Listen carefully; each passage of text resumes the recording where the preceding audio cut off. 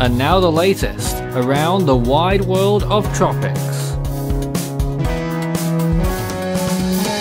Tropical Weather Bulletin for June 6th.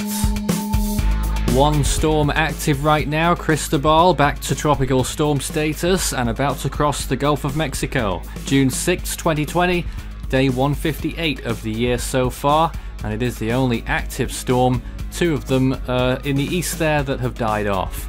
Day 6 of Atlantic hurricane season, Cristobal moving over the Gulf of Mexico now and likely to intensify before striking the coast of the United States. Tropical storm warnings from Louisiana to Florida.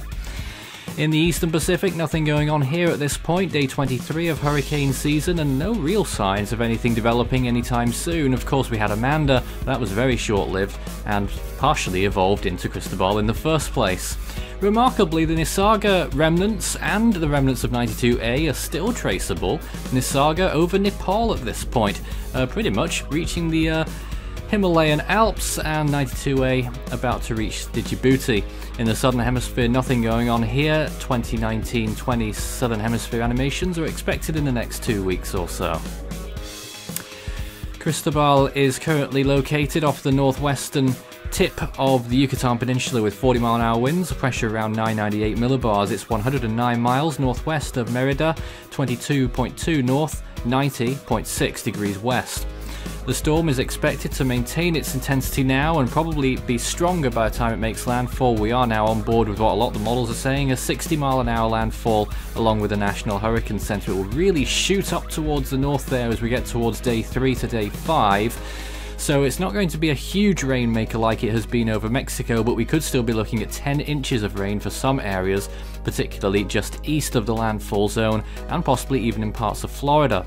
Indeed, Florida is getting a lot of rainfall right now. You can see the wide Atlantic here, not much else going on, but Cristobal really stealing the show. A very large system and you know, not looking too bad on that visible satellite imagery, although it's so broad it is somewhat weak in terms of wind speed, but obviously the potential with its such large influence, don't underestimate this storm by any means at all.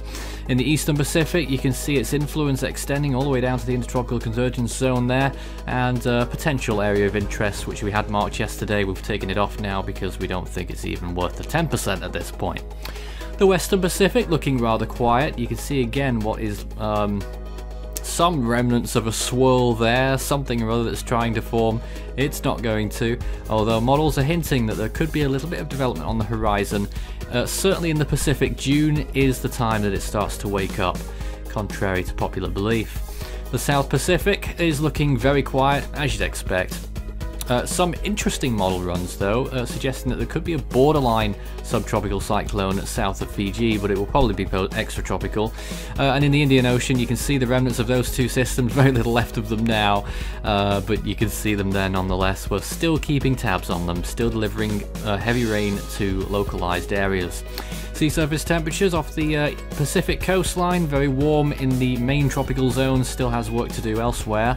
The Atlantic, pretty cool in the Gulf of Mexico compared to what it used to be, but still around 27 degrees Celsius, so certainly warm enough for sustained development and strengthening, but because Cristobal is so large, it will be slow development. 30 degrees plus in the Indian Ocean, and in the Pacific, the Western Pacific that is, 29 to 30 degrees Celsius generally, and even warmer in the South China Sea, heading for 32 degrees there just west of the Philippine Islands. Here's the anomalies. You can still see that La Nina in effect there, which is just about extending into the Western Pacific. Generally though, in the areas that we're watching right now, we have above average anomalies. Here's Tropical Storm Cristobal and how it's been progressing over the course of today. Somewhat difficult to get a center fix on this because of the rotation area is so large, but you can obviously see that it is rotating.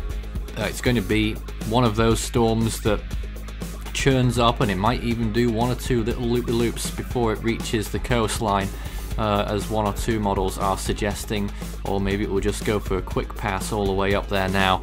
We'll wait and see. As for landfall location, you can here's something very interesting to note. The western side, as you can see, looking very bereft of any real activity. That's going to remain the case all the way up until landfall. It's the eastern side of this storm, if you get caught up on it on the eastern side, it's where the main effects of this storm are going to be felt. So you're talking anywhere east of central Louisiana, which is where we think the landfall zone is probably going to be. Some outlier models there calling for borderline hurricane status, but it doesn't look likely. HWRF going with 65 miles per hour, that is possible. Wind shear will be dropping to around the 10 knots range before really rising after landfall, that is. And again, you can see those track forecasts, quite a few of them taking it almost directly over New Orleans, and some of them actually doing so. Sea surface temperatures remaining warm, as we've said. Relative humidity will start to decline. This is the HWRF run. You can see the green area there. That's tropical storm conditions over a very large area all the way into Florida. That's why the tropical storm warnings extend that far east. And the HMON there calling for something similar. It will still have tropical storm force winds when it reaches the Great Lakes. Well, going back to June the 6th, 1929, it was the last time that 3 systems were active on this day, believe it or not. The remnants of a cyclone off the east coast of Australia, and 2 tropical storms running up the coast there. 5W striking Japan at this point, Kyushu, and 6W behind it over Miyakojima. So Cristobal, the only named storm that is active right now. The next name on the Atlantic naming list is Dolly. In the Eastern Pacific, we're looking out for Boris. In the Central Pacific, the next name on list 1 is Hone. Over in the Western Pacific, Nuri is the next name on list 3. And in the North Indian Ocean, on that brand new first list, that will hopefully last for many, many years, the next name is Gati. In the Southern Hemisphere, the next name in Australia is Imogen. And in the Southwest Indian Ocean, if we get a new storm before the end of this month, it will be called Kundai. In Fiji, the next name is Yolanda. That's all for tonight. We'll be back with another tropical weather bulletin tomorrow if we're not live. Check out our new look cyclone tracker on the Force 13 website for the latest up-to-date information. You can also find us, of course, on our YouTube channel, search Force 13, and also on Facebook and Twitter, Force 13 at Force 13 on Twitter for the latest updates. You can also help the project become even better by becoming an Ultimate Fan on YouTube.